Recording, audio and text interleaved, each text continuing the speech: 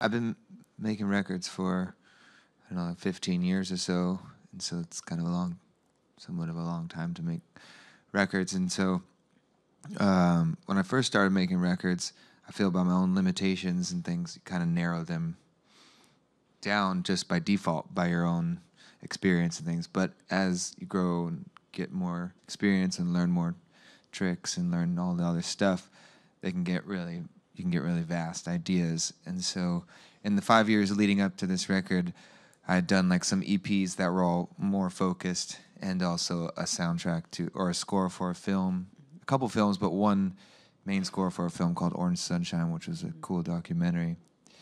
And so all that led into making like different themes and characters that was more of like a film that I was scoring that never existed. Mm-hmm. So it became the Santa Rosa Fangs.